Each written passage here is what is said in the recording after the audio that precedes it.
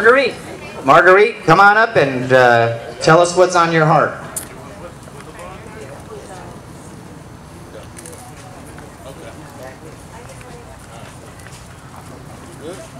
Would you like to sit? Would you like to sit down, sweetie, and just hold the mic? Okay.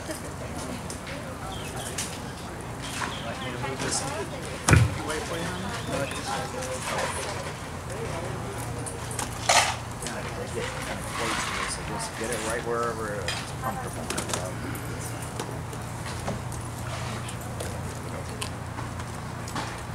Good evening, everyone. Good evening. It is a pleasure for me to be asked to speak about my oldest sister. It's a sad occasion that she is not here to hear me talk about it. One thing I would like to say, we need to put the K back in her name. Her Amen. name is Hazel K. Armbrister. Hazel K. Armbrister. And that K belonged to all of us because my daddy gave it to us. Amen. And I don't want you to think she got her political start in Broward County. She got her political start sitting on the front porch while my mama taught us about politics, about segregation, about Jim Crow, about not hating people, but working to better the world. I was so proud to have my mama as a mama because what she did was she not only took care of us after my father died, which was 7 of us. She took the time to see that we didn't work in the barrack and the cotton field. She took the time to see that we didn't iron white people's clothes and take it and wash it. She took the time to show us that we could write insurance, we could sell newspapers, we could sell toilet articles. And then she also told us we could be ambassadors. How could we be ambassadors? By not hating anyone. Because she said God is love. And that is what she instilled in us. To love everybody and give everybody a fair chance. And Hazel learned that at the feet of my mama. And she carried it on with her. When we grew up, my mother was a nurse. My daddy was the town carpenter. So we had many interesting conversations about what life was about. When I was 5 years of age, I knew I must finish high school. And at that time we would go to trade school because I wasn't going to FAMC. Hazel was the oldest, so she instilled in us that she was the oldest. We minded her, we did what she said, and we was all proud of her and her accomplishments. She took a different role from us. She wanted to make sure that all 6 of us had whatever it was that was good for children in those days. She went off, and she would come back home to make sure that our clothes was intact, that our studying was intact. And when we got books, the pages was tore out. Some of them was rolled all over. But nevertheless, then my mom would take time to show us how to write, how to spell, how to count. Those things was important to us. And then as we grew and Hazel went on about her business, she went into the macro stream, and she was very proud of that in later life. She would tell me about it and how the children was treated. How you would ride on the back of the truck, pick beans and tomatoes and whatever else they did. And it was interesting to me, but I know it wasn't a lie. If I would have survived, I would have died because I was lazy. I couldn't do that. She also came on and she got to Broward County. She came to Oakland Park. And when she got to Oakland Park, it was a very small little community, very segregated. But she said, you know, we got to work to make things better. And that was her outlook for Broward County. And from that day till the day she died, I believe, my sister worked to make Florida, the United States, a better place. How did she do that? First, she didn't have a complete high school education. So she was the first person to go to Dillon High School at night to get her GED. After she got her GED, then she figured it out. I need to do more than this working and coming home. She went on to the University of South Florida, and I'm fast forward, and where she became a teacher. While there, she helped set up a choir, she helped set up many different things. She helped set up many political arenas there. And she came back to Broward County. Then she found out that the migrant children didn't have the same opportunity as the ones that went to Sanders Park at that time and at Cole. So they all put in together to see couldn't they get a school. And what they came up with was Markham, along with the Markham family. She worked very hard at that school. She taught out there for many years. And that did that. Then she got into the political arena. And we worked campaigns in order to get our feet in the door. We worked many judges, senators, representatives. We worked their campaigns. And Hazel didn't hesitate. She was very outspoken. And by her being outspoken, they decided that they formed the help with the NEA. In the NEA, they took on a political component. And then the Black Caucus came along. Then it was time for us to march on the beaches and on the different restaurants and different places that were still segregated. Because remember, even though the people came over on this side of town to work, they had to be over here by 5 o'clock. So they had to work and get over on the other side of Dixie before 5 o'clock.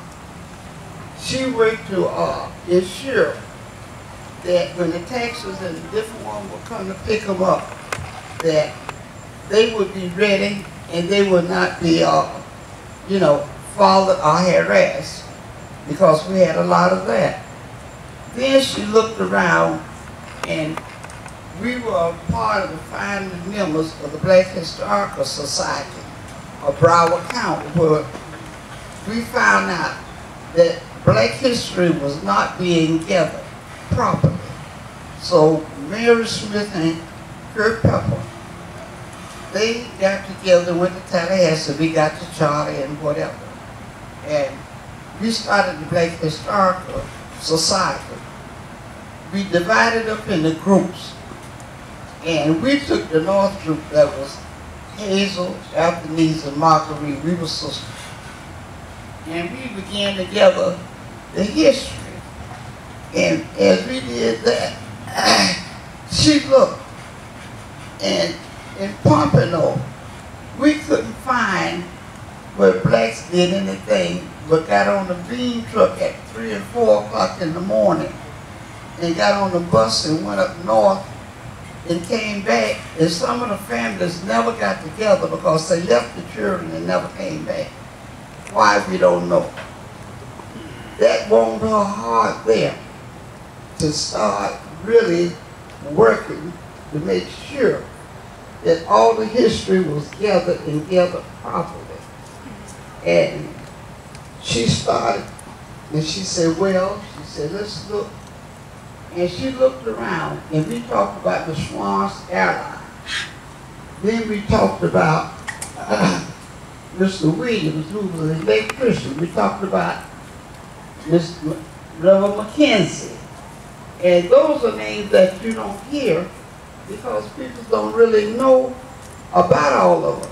So she researched and she found out about Miss Ella.